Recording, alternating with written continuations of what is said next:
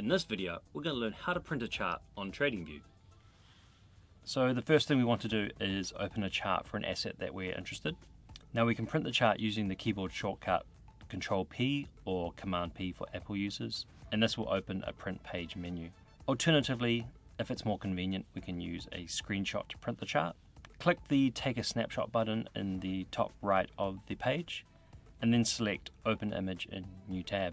Now we can print it using the browser's built-in print function. Lastly, you can select Download Image under the Take a Snapshot button, and from here print the downloaded image as you would normally. And remember, if you require any further assistance, please reach out to our support staff. They're available 24/7 on live chat, email or phone. Thank you very much.